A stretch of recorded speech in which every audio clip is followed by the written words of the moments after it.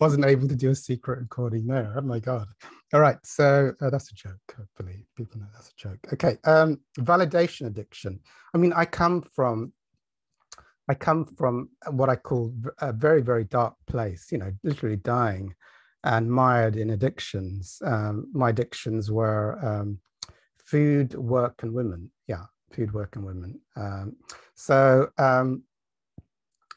when I say addiction, it means that it's like the ego projects such great meaning that the thing is that one's life is in that object out there. It's like, oh my goodness, if I, you know, it's like, this is me as a food addict, which is my primary. The object which is the most special in my life, the one that was primary, was food. Funny enough, so you know, things like donuts, or the thought of not having food would be like, I'm going to die if I don't have that food available. It's like if I get cut off from an unlimited supply of food, then it's like I won't have the love and connection I need. So I mean, it's like, and I'll go insane to make sure I have enough food and well stocked up, you know. I won't go into food, but that's what it's like with addiction. That can also happen with work. You know, oh, this job is so important. I have to be the most important in this job. And if I ever lost this job, then it's like losing life. So that's what I mean by addiction. It's that important, you know. And it seems extreme ego behavior will happen to make sure that nothing happens to what I think is important in my career or in my food, called the food supply, or with a women, or with women. You know, it could be one woman or several women. You know, they become things, you know, objects which have huge meaning. It's like, oh my God, if that woman went out with someone else, or goodness, you know, or that woman belongs to me, you know, it's like really dark ego stuff, possessiveness, craziness, or I need at least these 20 women are, you know, they have great meaning for me. I hope I can keep those ones. So real dark stuff. It's a lot of meaning, and, you know, you'd be like, well, if you lost that, you might as well kill yourself, because that's so important. You know, it's your source of life is in that body, or in those women, or the source of life is in the food, or the source of life is in the job. And you only know that if you have an attachment on the idea of losing it or running out of it. For example, it would be like with food. Oh my God, there's now a donut shortage in the UK, and all donut machines have been destroyed forevermore. You're never going to have another donut. And how can you live without donuts? You might as well commit suicide. Or it's like, my colleague at work is saying you're going to get fired tomorrow, and they're going to make sure you never get another job in the stock market ever again, because, you know, he's well connected. That's it, your career, you're going to be a dustman. So it's going to be like, oh my God, well, I might as well commit suicide if I get fired tomorrow. There's something like that. That's what I mean by addiction. It seems like, you know, life is associated with the object that's projected with such special meaning. And with a woman, I won't go into a special relationship with a woman. I think that's kind of obvious. Okay, sorry. No, and I was talking in total random. So validation addiction. Yeah, it's kind of relevant. Validation addiction. So validation addiction is humans getting the approval or the recognition or needing something or anything.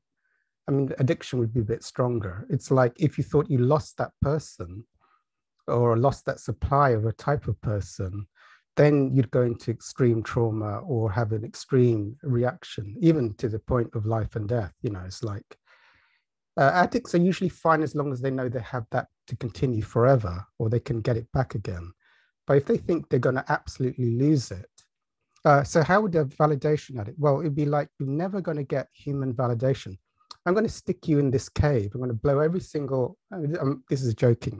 I hope everyone, so I'm going to blow up every other human being, including myself. You'll never get validation from another. You're going to be alone on this planet, never getting validation from another human being for the rest of your life, and you never will. Okay, and that's happening. I've set the detonator.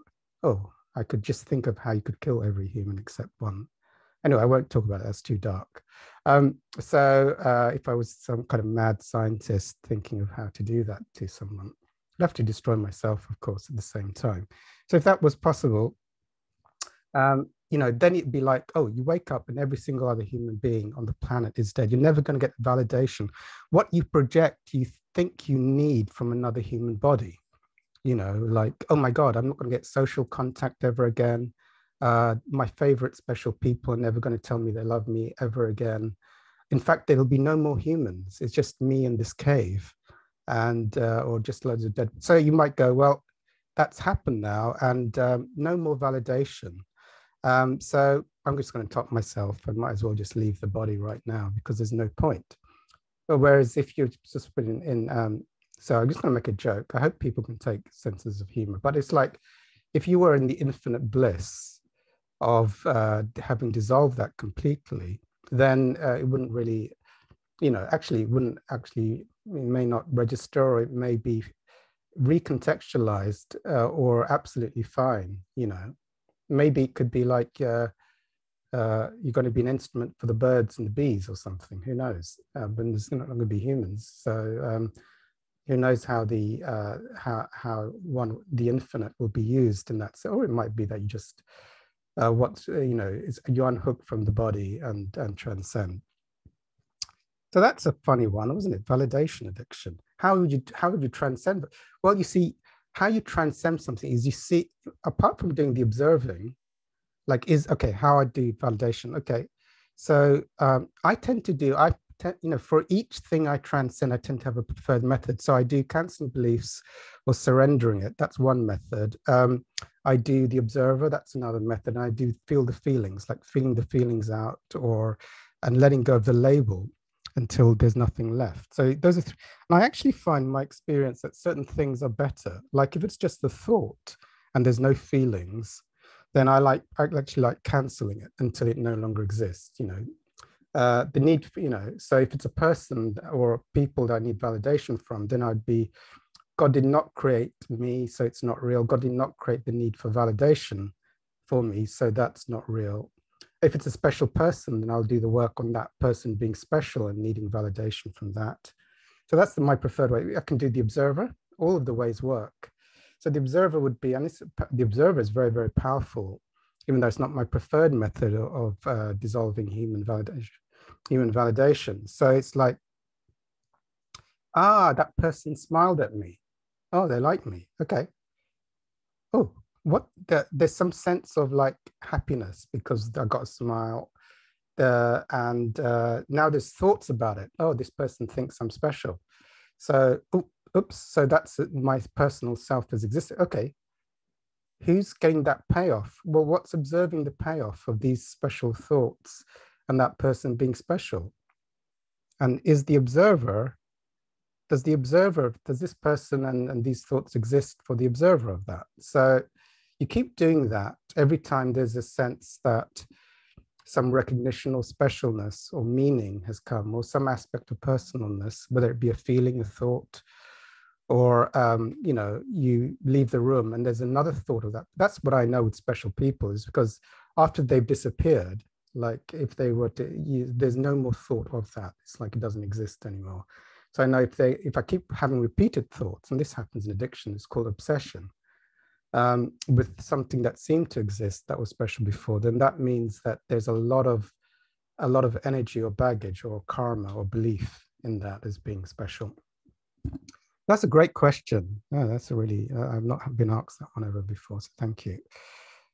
Okay, am I pressing stop? Press stop. Should get